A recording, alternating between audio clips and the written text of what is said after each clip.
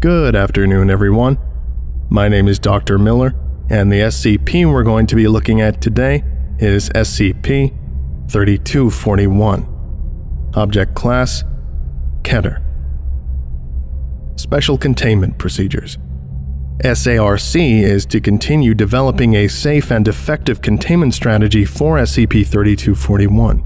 Until such a strategy exists, procedures to contain SCP-3241 will focus on mitigation, observation, and the prevention of outside contact. Personnel are to cooperate with the JM-SDF and other naval aeronautical authorities to enforce a 75-kilometer exclusion zone around SCP-3241. Only Foundation-operated vessels are permitted to enter this zone. Surveillance drones are to be deployed on a weekly basis into SCP-3241 to monitor its rate of expansion. Should this rate change, SCP-3241's current containment director is to be notified immediately.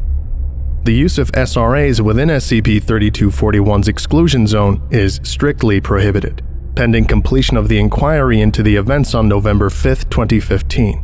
No personnel, Foundation or otherwise, are permitted to enter SCP-3241 without O5 approval. Description: SCP-3241 is an irregularly shaped volume, approximately 12 kilometers in diameter, centered upon the SS Sommerfeld, formerly SS Chavez. It exhibits numerous spatial, temporal, molecular, and biological anomalies. Although the nature and severity of these anomalies fluctuate with no discernible pattern, they do not extend beyond SCP-3241. SCP-3241 is currently expanding at a rate of approximately 4 meters per day. The SS Sommerfeld is a cargo ship constructed in 1963 by Sun Shipbuilding and Dry Dock Company. It was purchased, refurbished, and rechristened in 1995 by DLS as part of a Foundation-sponsored contract to provide a transport for low-risk anomalies and anesthetized ontokineticists from the decommissioned Site-97 to Site-82. In 1998, the ship was lost along with its crew, anomalies, and all 5 ontokineticists on board. An inquiry conducted by the Foundation in 1999 attributed this to a mid-transit containment breach followed by the failed deployment of its emergency safety system, consisting of 6 linked SRAs.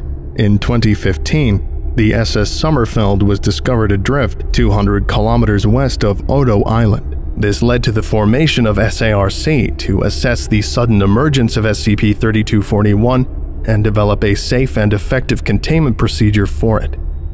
In 2018, new evidence came to light regarding possible malfeasance on the part of Daniel DeVorn and DLS. A second inquiry was conducted into the events of 1998 and 2015. As a consequence of this inquiry, all current and future contracts with DLS have been suspended. Daniel DeVorn remains at large and has been designated as Person of Interest 3241-347. Addendum 3247-1. Loss of the SS Sommerfeld. On September 17, 1998, the SS Sommerfeld departed Jacksonville, Florida, USA, for Itaguaí, Rio de Janeiro in Brazil. At 17:21 UTC, the Coast Guard received a signal from the ship's EPIRB, emergency position indicating radio beacon, placing it near the center of the Atlantic Ocean. At 18:06 UTC, the EPIRB broadcasted another signal, placing it in the vicinity of the Socote-Allen mountain range. At 18:55 UTC, COSPAS SARSAT satellites received a final transmission from the beacon. Its position could no longer be determined. All subsequent attempts to establish communication failed. Early recovery efforts were hindered by Hurricane Georges, an inability to determine the SS Sommerfeld's location, and DLS representatives who incorrectly insisted to Foundation officials that the vessel was not lost but merely delayed on account of severe weather conditions. Daniel DeVorn defended this decision during the 1999 inquiry. Her emergency beacon was sending a signal, but the coordinates were all over the place. They made no sense. We've had distress beacons misfire before, so we figured it was malfunctioning. We couldn't establish radio contact to confirm on account of Hurricane Georges. But after 3 hours of nothing, we realized something was wrong. That's when I made the call. I called Jack myself. I told him something was wrong. I told him that Sommerfeld had gone missing. Once the SS Sommerfeld was declared lost, the Foundation immediately mounted a joint search and rescue operation with help from UNDIC, United Nations Disaster Assessment and Coordination, the GOC, Global Occult Coalition, United States Coast Guard, Air Force, Air National Guard, and Navy. Search efforts concentrated on the ship's planned route and the 2 coordinates provided in its emergency broadcast. After an intensive 6-month-long investigation, no trace of the SS Sommerfeld was found. Addendum 3241-2. Initial inquiry.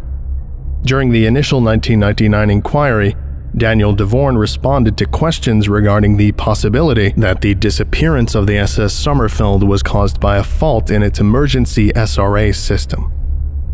Look, I don't want to be rude, but that's nonsense. That's absolute nonsense.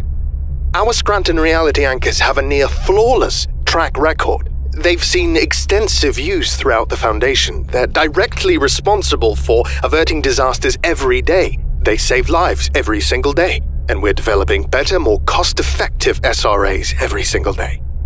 What happened to the SS Sommerfeld was tragic, but it had nothing to do with our emergency safety system. What happened was, I don't want to blame your people. I'm sure their performance was exemplary. I've worked with you long enough to know you only hire the best of the best. But I do want to point out that you consistently refuse to staff DLS technicians on site to provide immediate technical support.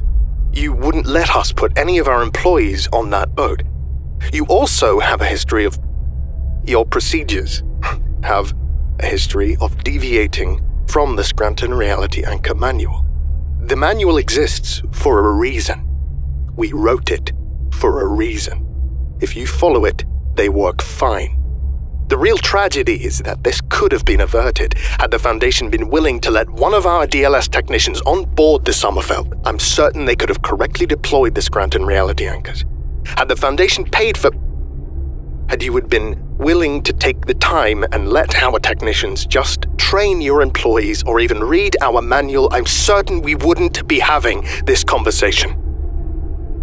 Professor Zora Tschetter, a paraphysicist who left the Foundation to work for DLS as a consultant, corroborated Daniel DeVorn's claims. I'll never understand the resistance to Scranton reality anchors. Never. We have this wonderful little device, this wonderful miracle that can reduce even the fiercest of reality benders to a purring kitten. Previously, the only bottleneck was their prohibitive production cost and maintenance requirements. But now they're cheap, self-correcting, and 100 times more potent. I've worked with them for decades. They've saved my life more times than I can count.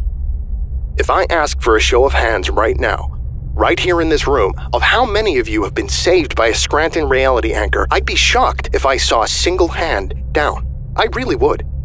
What happened to the SS Sommerfeld was terrible. My heart goes out to the victims. It really does. But our Scranton reality anchors have been tested time and time again. We can account for everything. Everything except human error. One voice of dissent came from Professor Sherman Sivori, a Foundation paraphysicist with a reputation for expressing skepticism toward SRAs. All right, for starters, they don't have a flawless track record. That's a load of bupkis. They have a pretty spotty one, actually, at best. Half the time, we can't even tell if they failed because when they do, reality gets rewritten. Scranton reality anchors treat reality bending as a morphogenic field. They presume that these fields can be corrected and that you can unbend reality and revert the anomalous to a non-anomalous state.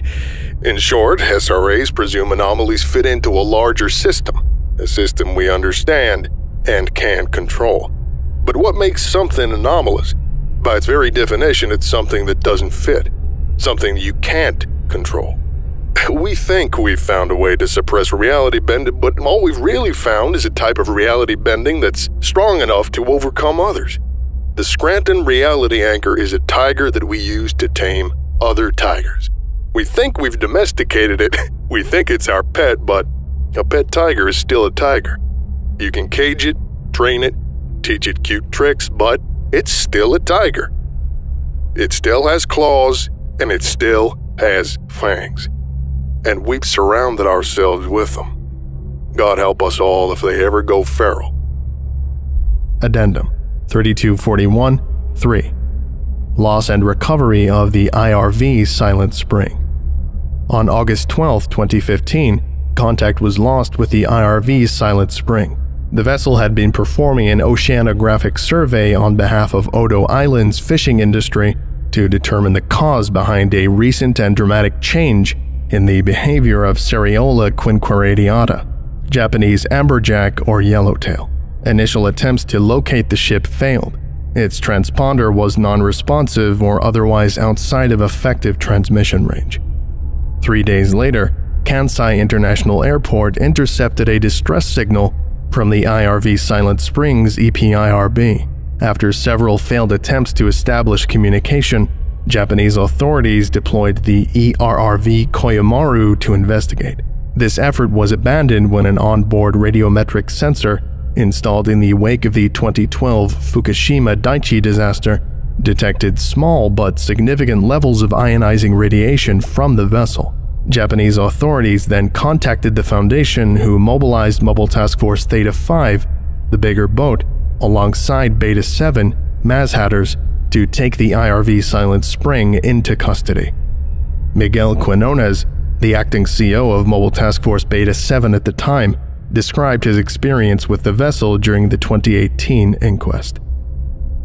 So when the JMSDF called us, we figured it was just old man Jenkins up to no good. Happens a lot. Some freshly promoted bureaucrat panics or tries to pass their disaster off on us. We've even had a few cases where someone tries to make a perfectly normal problem look anomalous.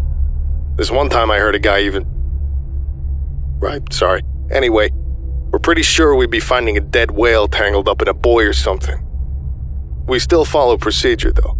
Complacency is what gets people killed. You learn that lesson day one. Came at it upwind to minimize exposure. It's a good thing, too. This stink alone could have dropped us all. It definitely wasn't a whale, but it didn't look like a boat either. It looked like a giant blob of rotting meat. A spongy, floating meat slab. Snoopy picked up some static, but not a lot. We still took every precaution. We took a few extra ones just to be sure. We didn't have any clue what we were looking at. We didn't even know that there were... people? We didn't know there was anybody in there. We just hooked it up and hauled it away. Figured the lab coats would sort it all out. The IRV Silent Spring was transported to a temporary provincial site for containment and evaluation. Researchers soon discovered it previously hosted a colony of over 300 unidentified species of microorganisms. Despite this microbiome's incredible complexity and interdependent functionality, a mass extinction event had occurred prior to recovery. The vessel's exterior was sheathed in an expired colony of microscopic arthropods. Hollow calcium carbonate nodules extruded from the ship's surface at multiple points. Endoscopic and sonographic surveys determined that they extended through the hull as part of a rudimentary respiratory system. Large internal cavities of elastic tissue could expand and contract to regulate airflow. Upon dissection, researchers discovered that the vessel's interior topography was connected by a complex vascular system of thin, flexible tubing responsible for the circulation of nutrients and expulsion of effluent. These tubes extended into the IRV Silent Springs crew. Each crew member's central nervous system had been partially extricated and fused into a singular neural mass incorporated into the vascular system, which supplied the brain tissue with glucose and oxygen. The purpose or function of this congealed neural mass could not be determined. The module containing the IRV Silent Springs EPIRB and VDR voyage data recorder was found intact. The microbiome had failed to penetrate its exterior shell. However, repeated exposure to ionizing radiation had corrupted the device's internal memory, rendering it irrecoverable. While retracing the IRV Silent Springs initial route, a Foundation-operated submarine, the SCPF Stravinsky, encountered a cargo vessel adrift 2 kilometers west of the Odo Island, Japan. The ship had no AIS, automatic identification system, did not respond to hails, and emitted significant levels of ionizing radiation. The SCPF Stravinsky launched a Panopticon-class surveillance drone towards the vessel. Prior to an unexplained mechanical failure, digital imagery from the drone confirmed the ship's markings as a match for the SS Sommerfeld. Addendum 3241-4. Initial response. On October 26th, SARC was assembled to assess the extent of the SS Sommerfeld's threat and develop an effective containment strategy for it. Brian Browning, a veteran Foundation field agent and Site 97's former site director, was assigned as containment director. Close observation of the SS Sommerfeld was all but impossible on account of its unpredictable properties. Surveillance drones sent into its area of effect experienced numerous mechanical failures. In order to acquire more data, Director Browning requisitioned several SRAs from DLS and ordered them mounted inside the SCPF Stravinsky. The submarine was to approach SCP-3241 under the cover of a morphogenic field and attempt to retrieve its VDR. Several members of the SCPF Stravinsky's crew refused Director Browning's orders. This group included the vessel's executive officer, Leslie Horton. She explained her decision in 2018. Browning painted us as a bunch of traitors attempting a coup. But anyone with a fucking iota of military experience will tell you there's a world of difference between open fire and walk up to the enemy and tweak his nose while a magic box protects you. Besides, this wasn't a military operation. There was no immediate threat. We had every right to stop work over safety concerns, and that's precisely what we did. Professor Bakshi was the reason why, though. Bakshi had experience with SRAs, real experience. He didn't trust them. He told Browning that his plan would put us at risk. When Browning told him to piss off, Bakshi came to us directly. He explained these things, the SRAs. He told us they were unreliable. Described it like trying to put out a fire with a flamethrower. Sometimes it works, sometimes you just burn the whole goddamn neighborhood down. Convinced me, at least. Browning was furious. He kept ranting about how Bakshi didn't know the first thing about field work or paratech. He said that if Bakshi didn't have the stomach for this sort of thing, then he ought to. I think his exact words were, "Go apply for a job managing a 7-Eleven." And then he said some other things that I won't repeat here. But in the end, Bakshi wouldn't back down, and neither would we. A compromise was reached on November 5th. One SRA would be mounted to a USV, unmanned service vehicle, capable of sustaining its weight and supplying it with power. A representative from DLS arrived as an SRA consultant and to provide technical support. Shortly after entering SCP-3241's area of effect, the USV ceased to respond to remote commands. The vessel operated autonomously for 2 kilometers before experiencing a catastrophic mechanical failure and sinking, along with the mounted SRA. As this was significantly farther than what previous drones had achieved, the DLS representative claimed that the SRA had worked. Furthermore, he claimed that control over the drone had likely been lost on account of the SRA's morphogenic field not being wide enough to prevent anomalous disruptions of incoming radio transmissions. He concluded that a network of overlapping SRAs, combined with adjustments made by a licensed SRA operator, would be more than sufficient to overcome any of SCP-3241's anomalous effects. Director Browning agreed with this assessment. He again ordered the crew of the SCPF Stravinsky to mount SRAs into their vessel and proceed into SCP-3241's area of effect. With Professor Bakshi, the only licensed SRA operator present at the time, on hand to make adjustments as required. Again, several members of SCPF Stravinsky's crew refused. Director Browning then ordered 3 of the 5 remaining SRAs to be mounted on the SCPF Beagle 3, a small 4-man patrol boat. and assembled a team to personally accompany him to SCP-3241's area of effect. When Professor Bakshi refused to accompany Director Browning, he asked the DLS representative to fill Professor Bakshi's role instead. In 2018, Professor Gambhir Bakshi gave the following testimony regarding Director Browning's request for the DLS representative to operate the SRA. Raymond Asakawa, the technician from DLS, that was his name. He was young. Very young. Very bright, too. I found out later that he was studying to be a computer scientist. He just worked this job to pay his tuition. I don't think he... No, I know he didn't intend to mislead anyone. He just trusted his training. He trusted the SRA manual. All his answers to Director Browning's questions came straight out of that manual. He must have memorized it. Director Browning ate it up. Patted the young man on the back, asked him all about Hume levels, cant counters. Questions he knew Mr. Asakawa could answer.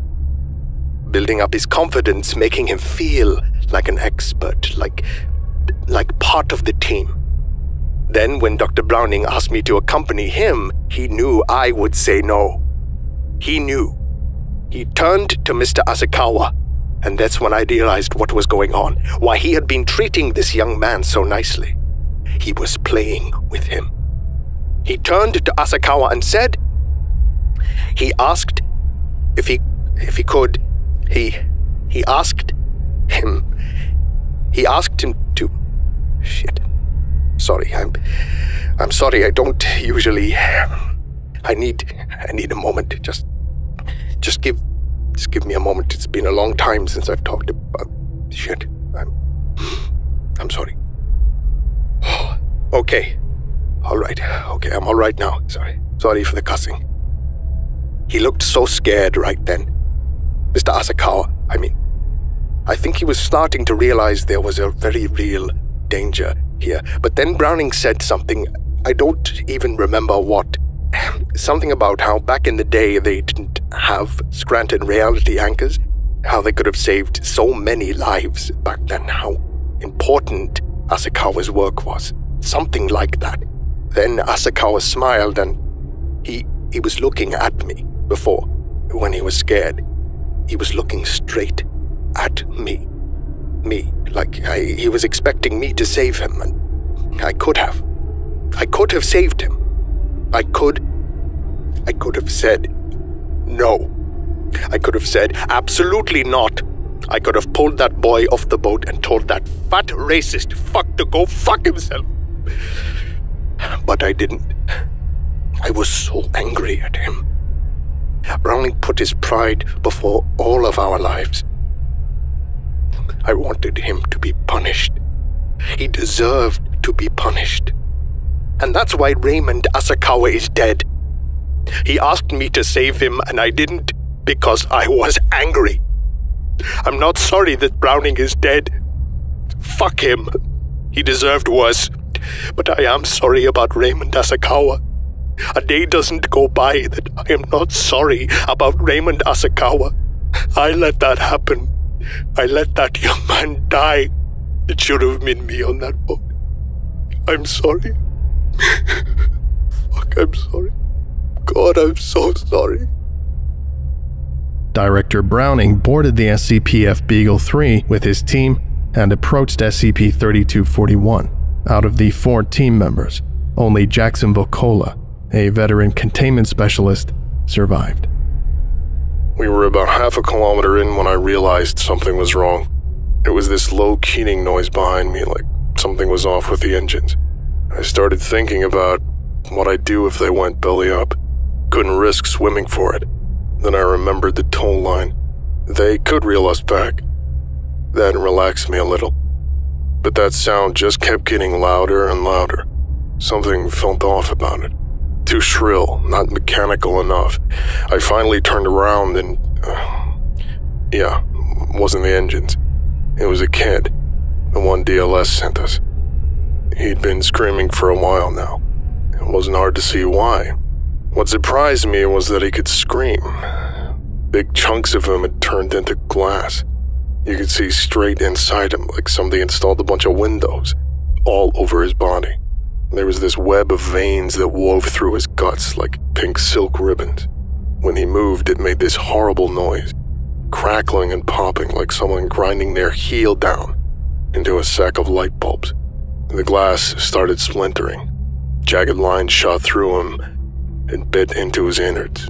Blood trickled along the cracks and then dribbled out of him, real slow. Sanchez had turned inside out. He didn't seem to mind. I think he even winked at me. And Browning, I'm not positive, but it looked like his bones were evaporating. His body was collapsing into a heap of loose, folded skin, like a pile of dirty laundry. This foul-smelling yellow smoke kept pouring out of his holes. I think the engines croaked at some point.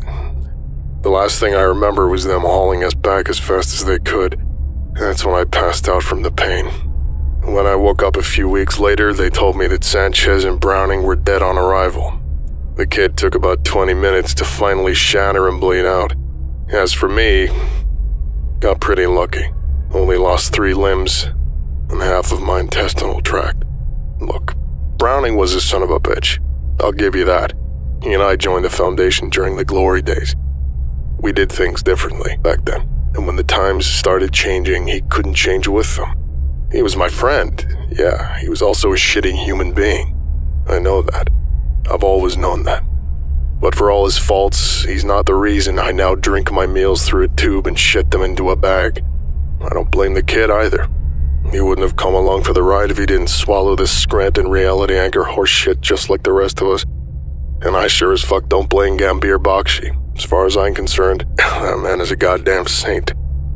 But Daniel DeVorn, I swear to God, if I ever lay eyes on that man, I will crawl out of this wheelchair and rip his fucking throat out with my bare teeth. It didn't do a goddamn thing. You hear me? Not a goddamn thing. If anything, it made things worse. None of the drones flipped inside out. None of them evaporated into smoke. None of them turned into fucking glass. No, they all just broke. It wasn't until we tried using his shitty products to contain his shitty boat that I ended up in this shitty chair. Wherever you are, Dr. DeVorn, you ought to get down on your knees and thank God Almighty that the Foundation has changed. Because back in my day, this story wouldn't end with some sort of fucking inquiry.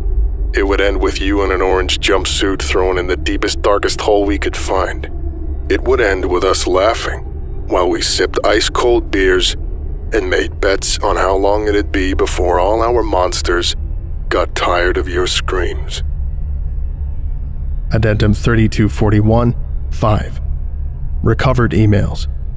On January 3, 2018, an anonymous source provided the Foundation with several terabytes of data taken from DLS's intranet. This data included numerous email exchanges between Daniel DeVorn and his staff in regards to the installation of the emergency SRA system in the USS Sommerfeld. Date 1604-1995. Subject regarding emergency SRA system from Simon Chelkov to Daniel DeVorn. We can argue that correlation does not equal causation until you're blue in the face, Dan. But the correlation is 1-to-1 across the board for over 10 years. And even if it didn't correlate, it doesn't change the fact that every anchor out there, including the ones that have been in service for decades, are experiencing failure events with increasing regularity. Every new SRA we put into service increases the risk of another SRA failing. Right now, we are accounting for these increases in failure rates via an automated correction system. When one unit fails, 2 can adjust their morphogenic fields and suppress the faulty unit before it goes critical. We schedule monthly preventative maintenance to check for faulty units and quietly swap them out for other ones that won't turn your skin into acid or whatever. But that's just it. You need at least 2 clean units to stop a failed unit from going critical, which is why an emergency system with only 4 SRAs just isn't going to cut it anymore. That setup would have worked 20 years ago, sure, back when a single unit failure was a rare occurrence. But now, multiple units in a set fail all the time, and if 2 out of 4 fail, the other 2 won't be able to hold them back. They'll go critical. Have you ever seen a Scranton reality anchor go critical? I have. Words like biblical come to mind. If you want this ship to be safe, you'll need 18, at least 15 units. That will keep them out of the danger zone. That makes the changes of a criticality event all but impossible. Install just 1 unit less, and you'll be putting everyone on board in harm's way.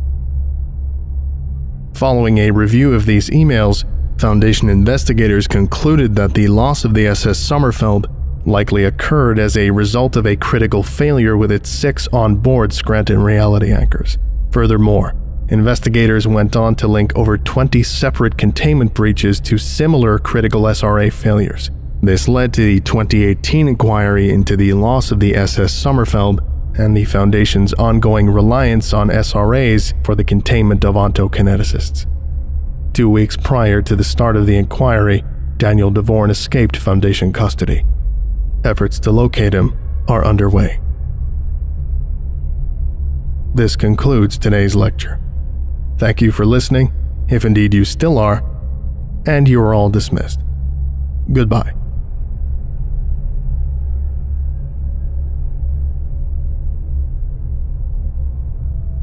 I would like to give a special thank you to Alatreon, Zargaran, Professor Puffer, Ritalius, J.K., Signar, Your Local Foundation Agent, Derivative, Gabriel Hawkins, Nate the Clown, Lost Boy, A Real American Hebrew, Sio Diodemnatus, Eric Corbidge, Longinus, Karim El Ashmoui, James Saba, and NJ Vojak.